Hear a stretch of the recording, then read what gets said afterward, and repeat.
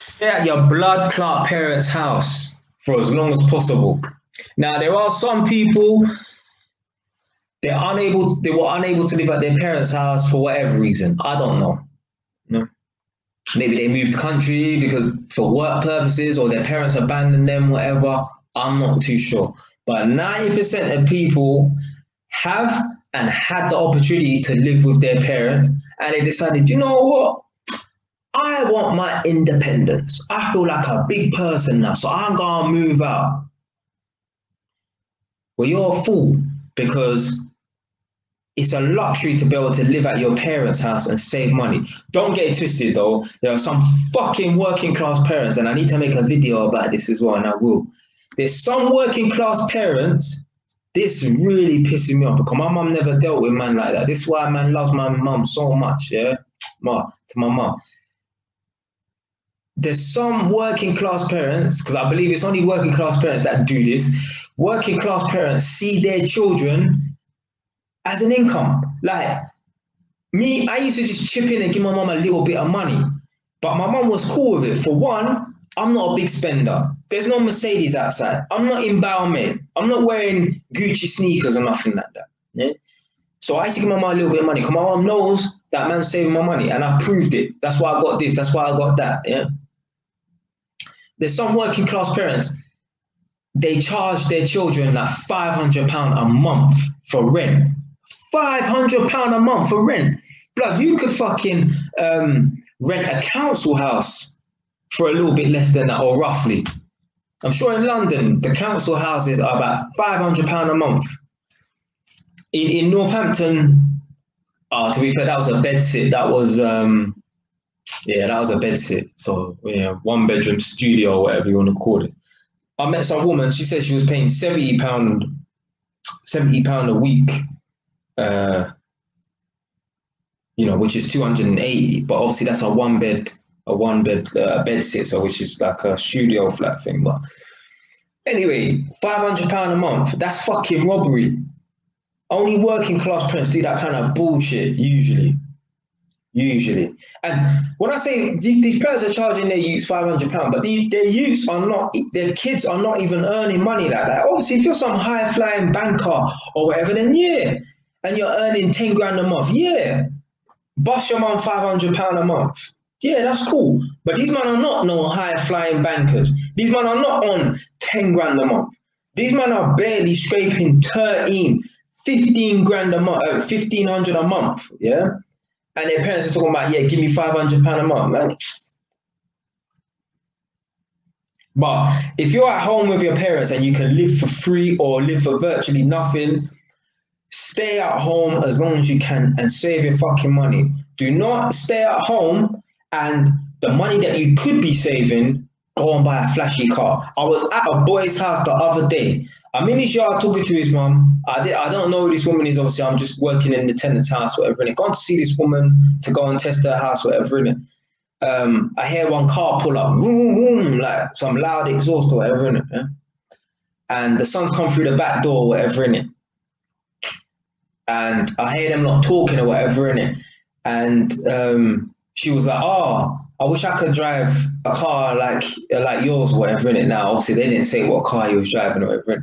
And he said, that's the good thing about living at home for free or whatever, innit? And I said, boy, well, you're going to be living in that car, boy, because with that attitude, that mentality, you ain't going to go and fucking save up to buy no property. Because your mind is, oh, yeah, let me live at home for free and not save. Let me live at home for free and then go and spend all my money on a fucking car just to show off and get validation from the people. It's just stupid. The mind of a young person is just ridiculous. It's like a thief in a jewelry shop that's unattended. They don't know what to do with themselves. Like they just go fucking mad. Me, I've never been like that with money. When money comes into my hand, it stays. I don't know, maybe because I used to buy and sell Crispin drinks in school, but I've always been good with money. You know, when I get money, I don't feel like, there's some people, they feel like they need to spend money, like almost like it's fucking contagious. Like if it stays in their hand too long, it's gonna fucking melt their hands or something like that. It's just ridiculous, man. It's nonsense.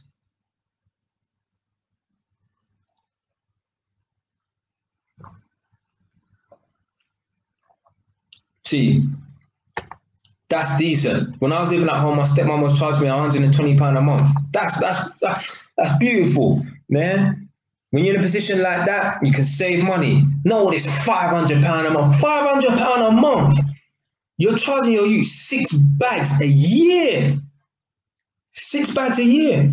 But my mortgage on my second flat, I'm doing interest only, so I'm not paying off the capital. I'm just doing interest only. It's only £106 or something like that. Yeah. Furthermore, fuck the flat. My mortgage on this house is £453 a month. So if your mother or your dad is charging you 5 bills a month, you're paying more than I am for a fucking property. And I am investing in this property every time I make a payment. You're giving your mum £500, that's going straight into her back pocket. I don't want to hear no bullshit because these parents try play the card. Oh yeah, I'm just saving it for my child. You're not saving nothing, man. You're going on holiday with that money, man. You're going on holiday with that money. But yeah, if you can stay at your parents' house, stay at your parents' house and save your money. Like I said earlier, man, I was working at Homes for Haringey earning 28 grand a year. I used to take home 1,800, and I would save roughly about £1,000 a month. Yeah, maybe £900 some months, maybe 1,100 some months. Because I might do private work or whatever in it. Obviously, the months where I would save a little bit less is that I might be fixing my bike or fixing my car or something like that. So I'm not always going to be able to save up £1,000, but averagely in a year, I'll save up 10 grand a month, 10 grand a year. That was through living at home with my mum. Now, I could have been an idiot. Oh, you're not going to hear a dog barking in a minute, that fucking pussy old dog. But I could have been an idiot, and instead of saving 10 grand a year, I could have said, oh, you know what? Let me just put down on an Audi TT or you know, something sporty, something flashy. Yeah, or local BMW 2 Series, or even a Mercedes. Yeah, because Mercedes is not expensive. It's only £300, £400 a month for a Mercedes. Depends on what one you're going to get as well. You can get Mercedes for less than £300 a month, probably as well. Yeah, I could have done that, but I decided not to, because you know what? There was more important things to do and to get hold of than fucking driving a nice car just to impress people. Stay at your blood clot parents' house and save your money. You know how many people out here right now who are in their mid to late 30s, 40s and that, who if they could go back in time, they would have stayed at their mom's house so that they could save up money. And it's mad. It's just history repeats itself. That I might be saving 1 or 2 people or helping to influence 1 or 2 people in the right way right now, but there's still a lot of people out there, and a lot of people who are going to watch this right now, do not go listen to what man say. Man like, hey, why London? What's going on, fam? So yeah, stay at your parents' house. Man ain't even got a fucking name, just call him 2 Dot. Yeah, so 2 Dot, you're 17, stay at your mother's yard. Once you start working in that, stay at your parents' house if you can. Yeah. And another thing with this as well, about people not staying at their parents' house as well. Let me tell you something right now, yeah, because some people say, oh, I can't stay at my mum's yard or stay at my parents' house because I don't get along with them and that. Do you know why you don't get along with your parents and that? You're not busy enough. Let me tell you something. Even me, for example, you see when I was working at that Holborn job, 8 a.m. to 8 p.m. You know, I never used to see my mum, you know? Like, I would get up at like 6 in the morning or something like that. My mum's nice though. My mum used to make me a cup of tea in the morning. So I'll go in the shower for like 30 minutes. You know me, I'm a black man. So I'll take long in the shower and I'll come out and there'll be a cup of tea waiting for me or whatever, innit? Obviously not in the Santander one, because I was like, I was at my mum's yard. So anyway, so there'll be a cup of tea waiting for me, innit? But I'll wake up at 6 a.m., get out of the shower at 6:30 or whatever, and maybe my showers take 30 minutes. But anyway, boom. I'd see my mum in the morning. I might cross paths with my mum in the morning. That's it. I'll be at work from 8 a.m. to 8 p.m. I'll come home at 9. Because remember, it takes me an hour to get to and from work, yeah? An hour there, hour back. I'll come home at 9. My dinner will be in the microwave. I might catch a glimpse of my mum. She might come downstairs to get a drink or something. Other than that, I don't see my mum. I never used to see my mum from Monday to Friday. I would not have a full conversation with my mum Monday to Friday. Saturday and Sunday, if I was available, me and my mama's boy, I'll go and pick up my mum from work. So yeah, I'll go and pick her up and I'll talk to her then. But other than that, I never used to see my mum. How can I be getting on my mum's nerves, or how can my mum be getting on my nerves if I don't see her? If you're living at your parents' house, you need to make sure you're keeping yourself busy. Go to work, yeah? So wherever you work in your shift or whatever, you get off at 5, you get home at 6. Why are you not going to the gym? Why are you not pursuing something? Like, you might be writing a book or doing a YouTube thing or whatever in the extracurricular activities. I know obviously COVID or whatever in it, yeah, but let's talk about pre-COVID or post-COVID or whatever in it, yeah. Why are you not doing stuff to keep yourself busy? You should be out of your yard between the hours of 8 a.m.